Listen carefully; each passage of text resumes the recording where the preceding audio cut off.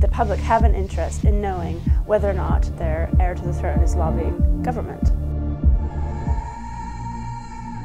The attachment is deep to the institution of monarchy. The royal family remains an indelible part of our public life. The point is, this is such a kind of travesty, really, of democracy. Hereditary principle is offensive to democratic values, and we're supposed to be a democratic society, a nation of equal citizens. We have a monarchy that, round the world, has the most incredible amount of respect. That sense of magic, I think, is a bit like sparkle dust at the top. The royal family costs about $260 million a year.